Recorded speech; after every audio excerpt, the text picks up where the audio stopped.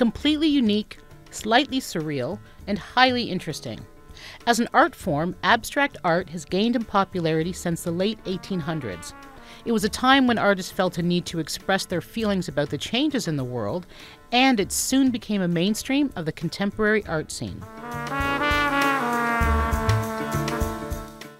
Outstanding works by masters of abstract style have inspired later generations through their personal experiments in trying to create a new and legitimate but unfamiliar art form.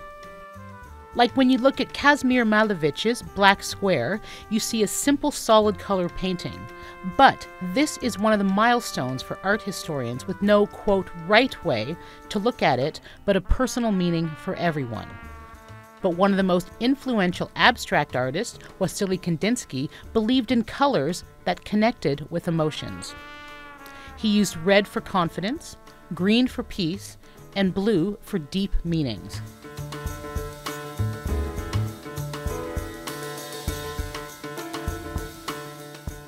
In an attempt to solve the puzzle surrounding non-objective paintings, Showcase took the opportunity to meet two artists at an Istanbul art gallery where we asked them about their style.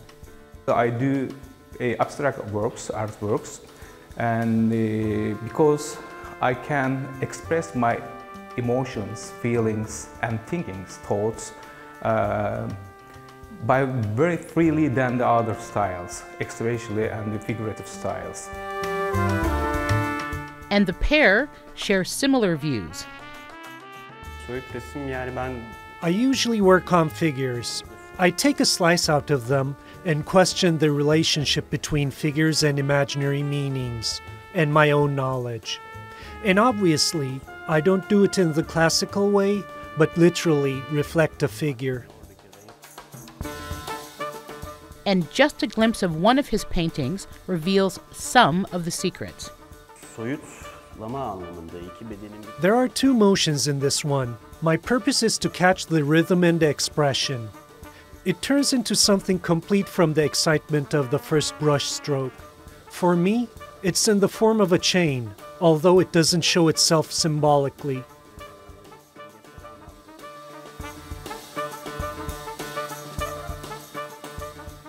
Non-figurative art has, for more than a century, been a way of integrating viewers and artists. It's about sharing things both have in common, whether it's childhood memories or the artist's good and bad days. So in the future, when curiosity kicks in, just go ahead and take a second look and find out how you really feel about a piece of art.